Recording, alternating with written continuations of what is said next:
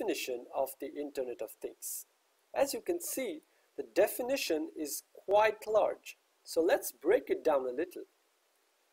What is the Internet of Things?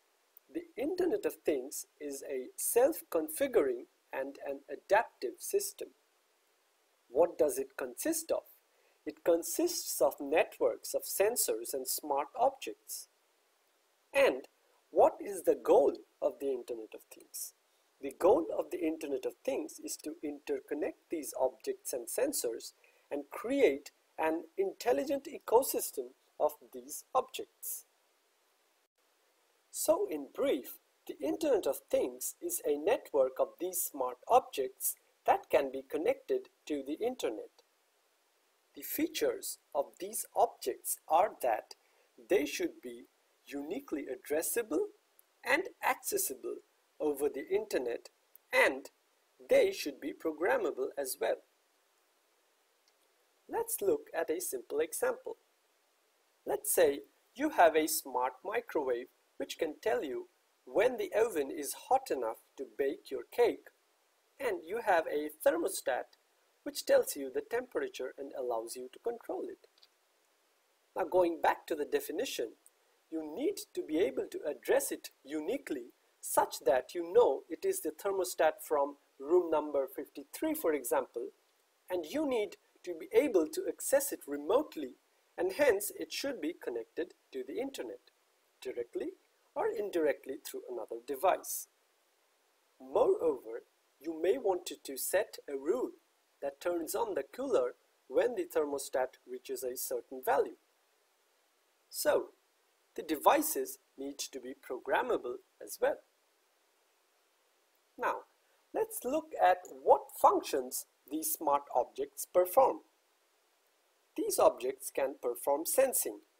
That is, they are equipped with sensors which read the environmental surrounding and returns a measured value. For example, a humidity sensor that can measure the humidity of the ambient air can be a sensor on a IoT device. These smart objects can be actuators as well. Actuators can change the state of the environment based on the values generated by these sensors. So a sensor can measure the ambient light intensity, while an actuator, in this case a lamp, can be turned on to make the streets brighter in a smart city application. Some of these smart objects are equipped with both sensing and actuating modules, and thus can perform both functions.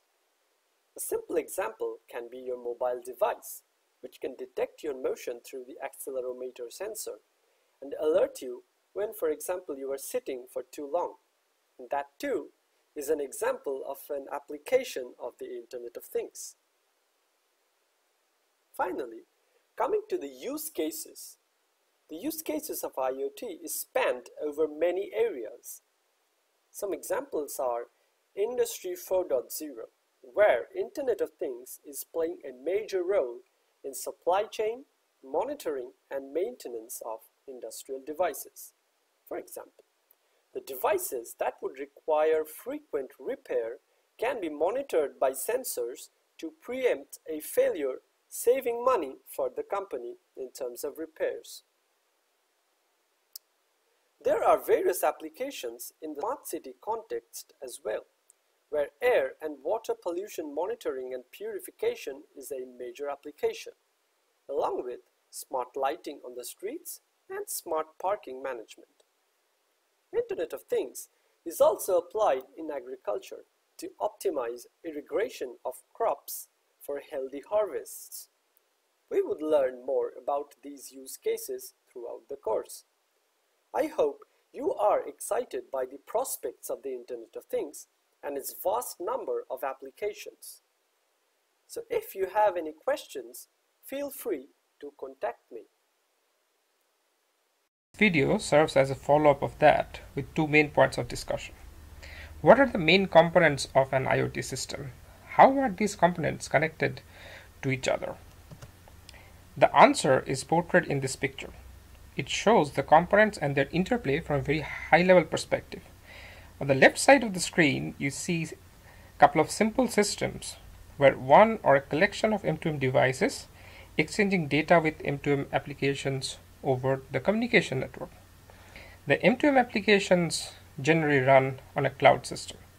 And on the right side of the screen, you see a gateway as well as a service capabilities layer are introduced to handle much more complex IoT scenarios. Now talking about this components, there are 6 of them that you will see in any IoT systems. The first and foremost is the sensors and actuators, that is the M2M devices. These are capable of communicating data in response to a query or autonomously.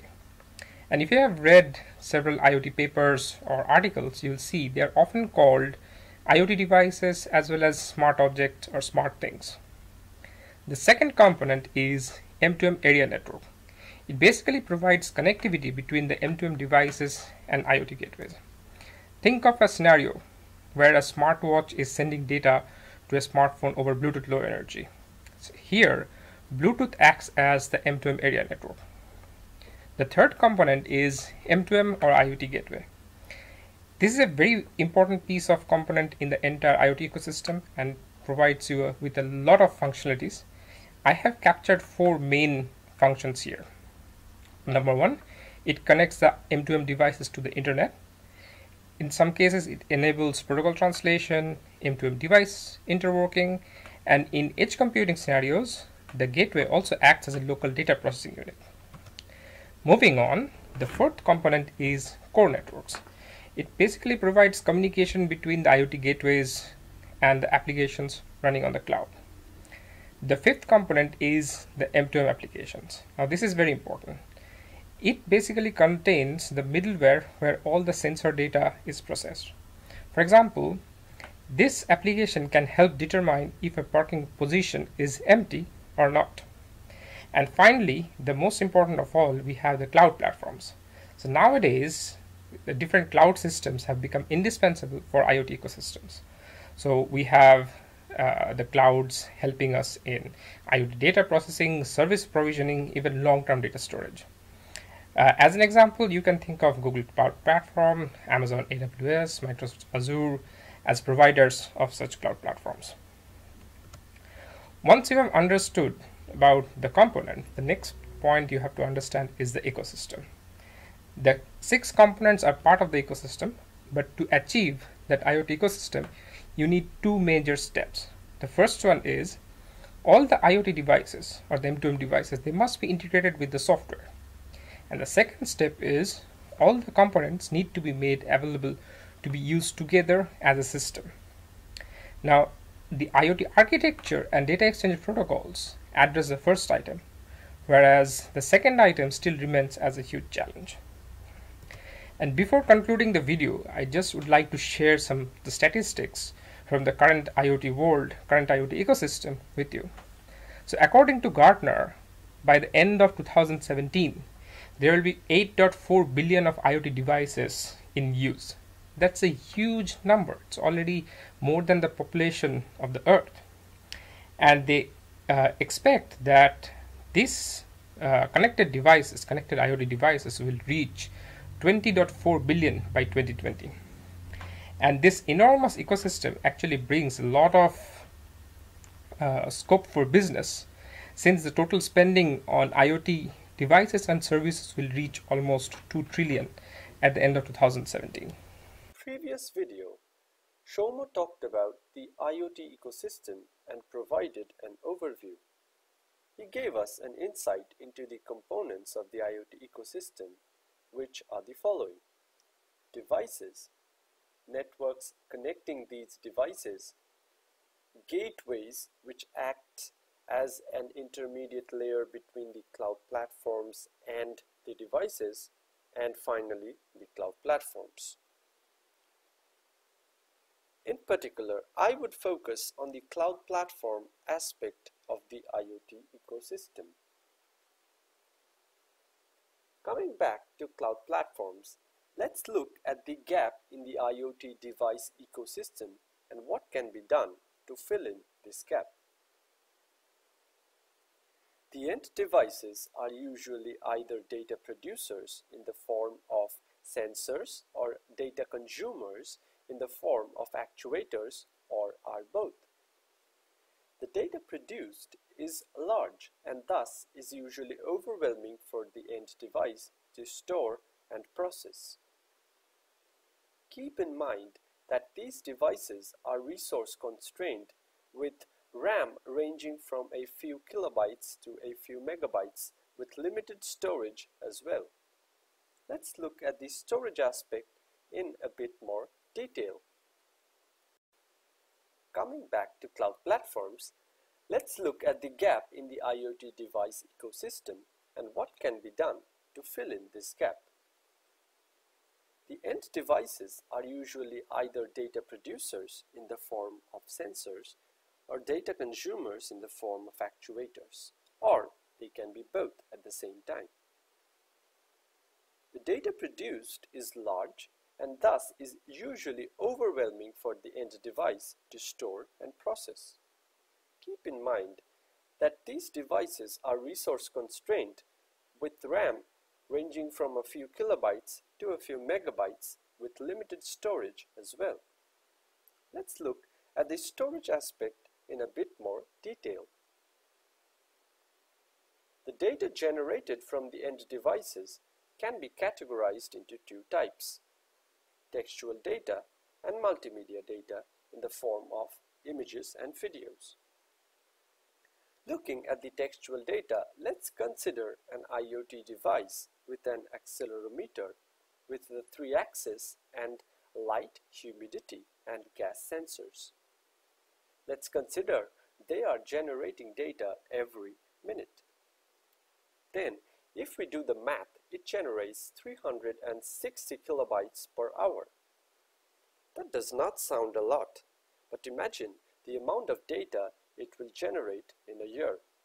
I'll leave you to do the math. On the other hand, there are different applications which require images and videos in high resolution. For example, in a smart agriculture application, we might determine the state of a plant by applying image processing on an image of the leaf taken by a camera. The size of a high-resolution image is often into a few megabytes. Moreover, in some monitoring applications like traffic monitoring in smart cities or retail monitoring where the surveillance is used to gather meaningful information, the data generated from the videos can very well go into a few gigabytes. Thus, we need to store the data elsewhere where the data is too large to be stored on the device. This decision depends on the following factors. We need to consider the amount of storage available on the device, the amount of bandwidth that the network provides, among others. Depending on these factors, the devices may choose to offload raw data or might process the data to some extent before offloading.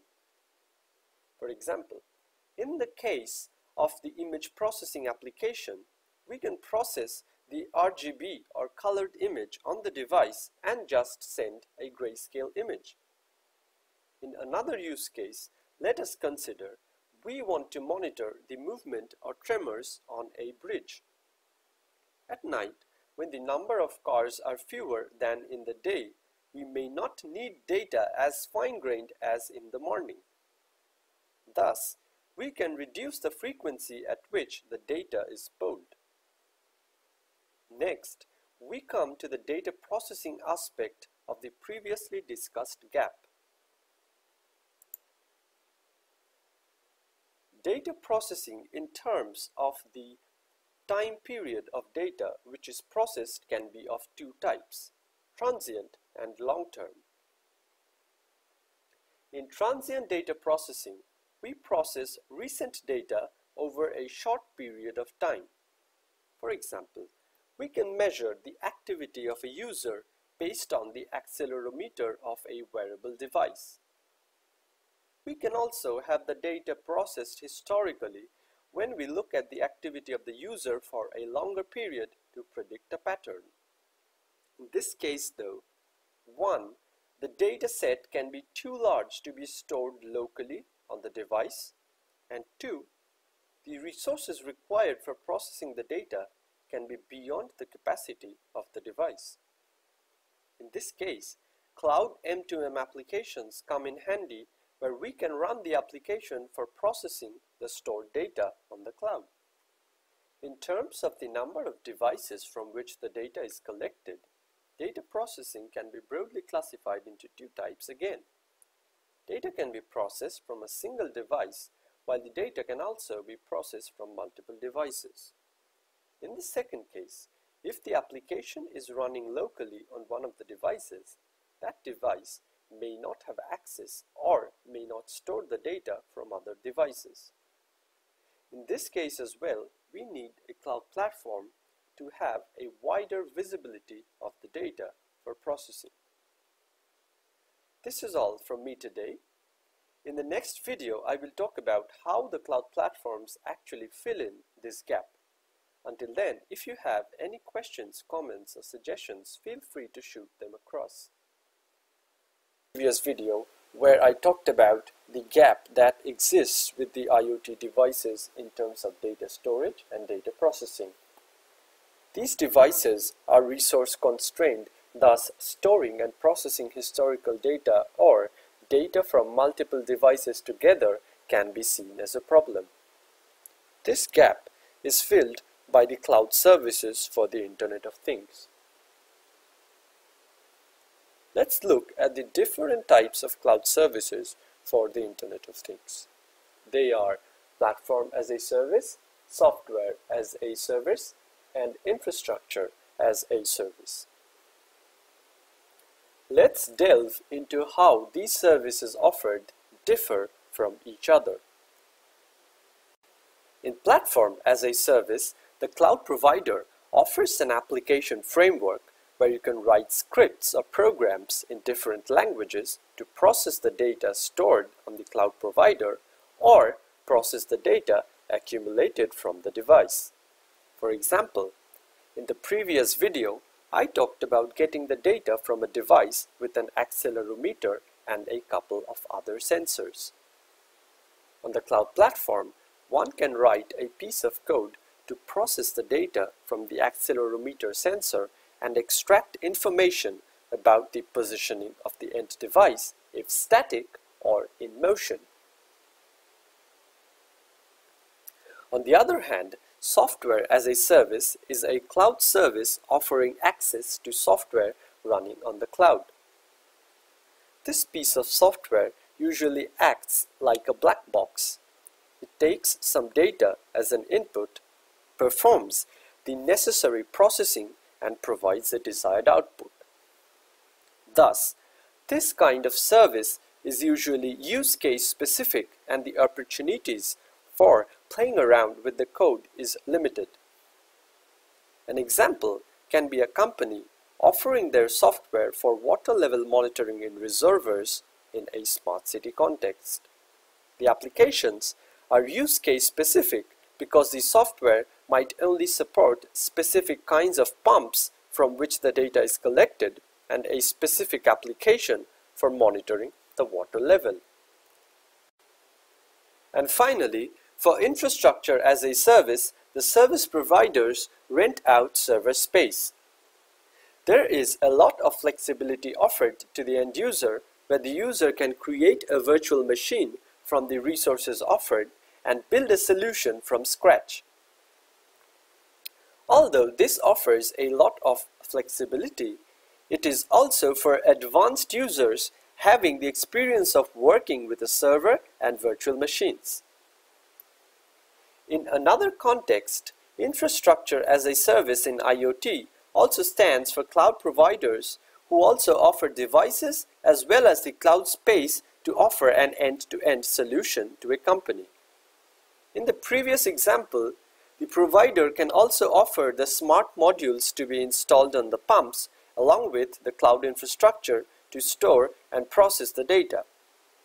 Among these services, our focus is on cloud platforms for the Internet of Things.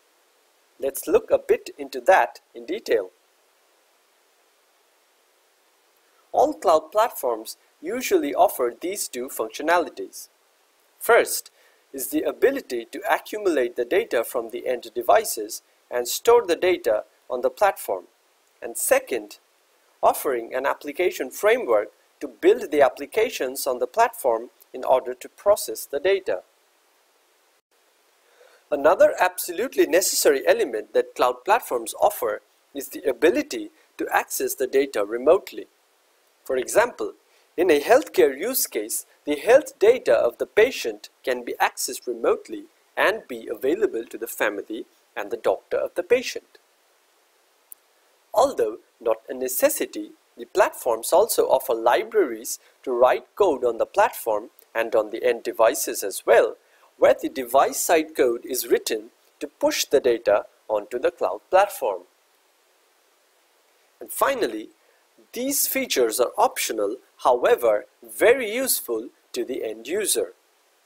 The cloud platforms may offer a rule engine based on which triggers can be set when the data received from the end devices meet certain criteria. For example, send a notification to the doctor if the heart rate of the patient is consistently above a certain value for a predefined period of time. And lastly, visualization of data is essential when it comes to sharing the data and making it more pleasant to read from the end user point of view. This video concludes here.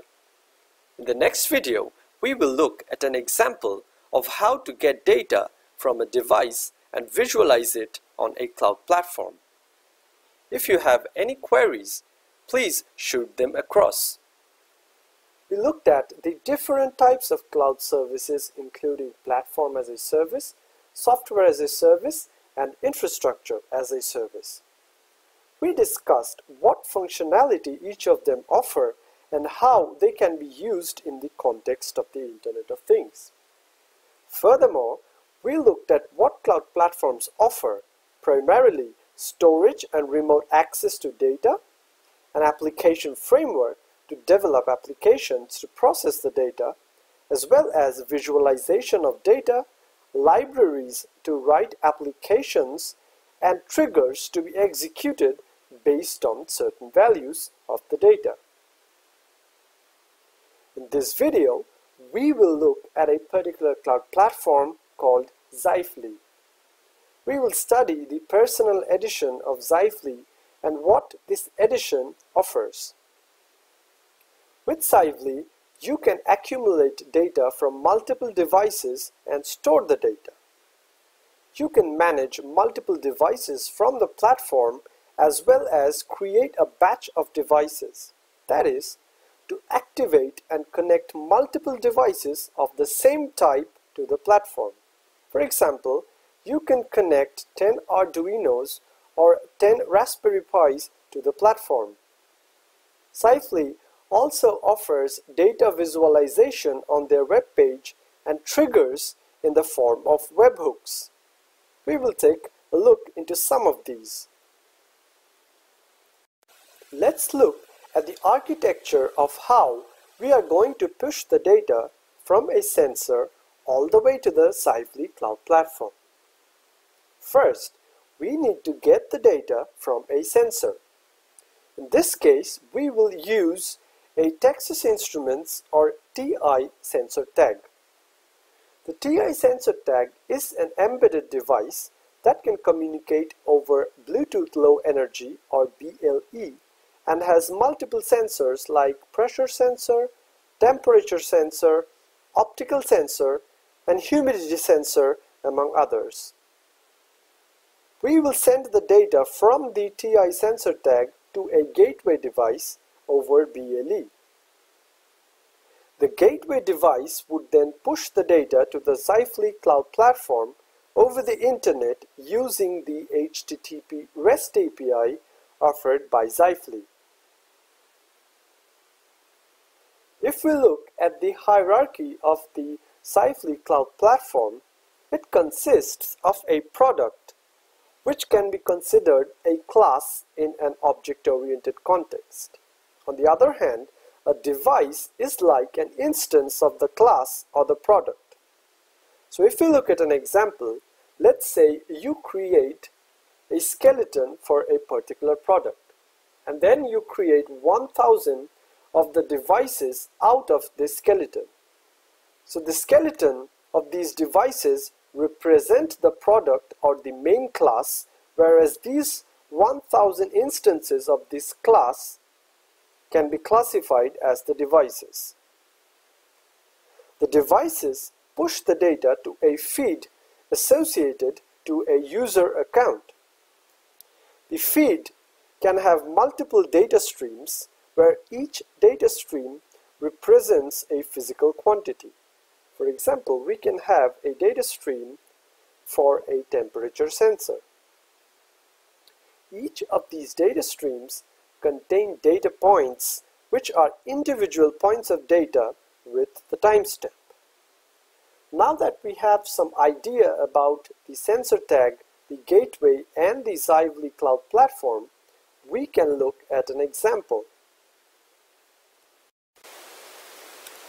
This is the interface for the Agile Gateway on the right hand side and the personal.xively.com web page for the Xively Cloud Platform. We will add a sensor tag device to the Agile Gateway. We will connect the sensor tag device to the gateway, and this is how we see the list of devices by turning on the discovery of nearby devices. And here we find the sensor tag device and we register the device to the gateway. Now we would check the list of devices to ensure that the sensor tag was registered. And now we will move on to the Node-RED application. The Node-RED application allows you to develop application logic based on flows. So here we would use two different nodes. The first node being the one to get the data from the sensor tag.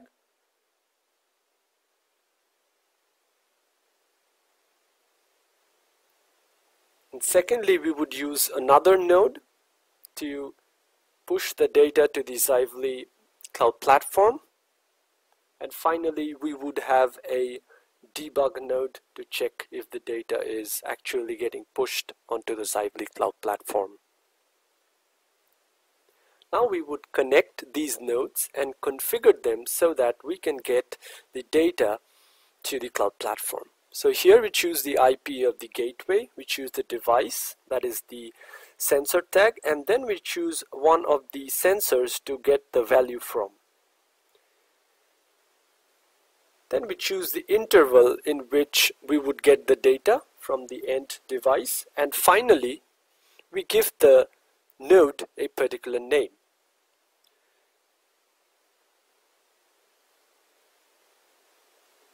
Then we configure the Xively node and we add the API key and the feed ID. The feed ID identifies the feed to which the data will be pushed, and the API key is used to actually access and write the data to the cloud platform. Then we choose a name for the variable to which the data will be pushed. The serial number here is not needed because we are not doing a registration of the batch devices that I would come to in a later video possibly. And then when we deploy it, we see that the data is getting pushed to the cloud platform, and you can see actually the data on the left hand side in the Xively Cloud Platform interface.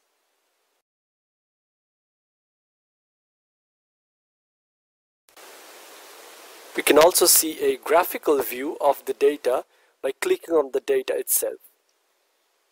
And we can also change the time span for which the data can be seen. In the demonstration, we used the Agile Gateway to get the data from the sensor tag. The Agile Gateway is an open source framework for IoT and can be used to connect to peripheral devices and get the data from the devices. And then we can use the gateway to build application logic on Node-RED, and that is what we did to push the data to the Xively Cloud Platform. We saw that the data can be stored on the cloud platform and can be visualized in the form of graphs as well. We would like to hear from you what more you would like to learn on cloud platforms. Please write to us and let us know what you thought about the course. Thank you. Before directly going into that context, I'll mention a few words for this. Many of you know that IoT has set the stage for the fourth industrial revolution. Advances in manufacturing and open source software have made it possible for embedded systems, actuators, embedded sensors to communicate via the internet. The cost of 3G and 4G data, cloud computing infrastructure are going down, making adoption of such devices far easier. As a result, we can see the Cisco projection of 50 billion of connected devices by 2020.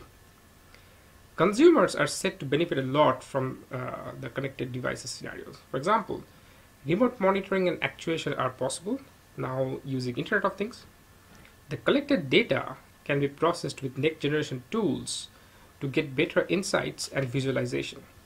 IoT can also provide directions for resource optimization in the company. Within those various scenarios, IoT data is the most important part. For example, equipment built into the autonomous car generate about 1 gigabyte of data every 5 minutes. This huge volume of data can reveal a great deal of personal information. I'm sure you have heard about the recent outbreak and the Equifax hack. It has affected many thousand customers. Such situations raise the serious security and privacy concerns. The attacks on the IoT system can be broadly classified into three main categories. The first one being taking control of your smart appliances. Then the second one is stealing information about different things like door lock authorization code or the exact location from your fitness device. And third, and the most important one, is disrupting live services. For example, it has happened that malware-infested refrigerators have sent spam links or have done distributed denial of service attack to a company. And here is a more detailed threat map which shows the various levels of attacks like ransomware, cyber criminalism, cyber warfare, physical intrusion to IoT devices, etc. The Internet of Things data is also targeted by many hackers, and in many cases, companies actually launch IoT products that communicate data without any encryption. So the data in transit can be easily gathered and reveal a lot of personal choices. For example, preferred running tracks could be understood from the data logs of different devices like Fitbit.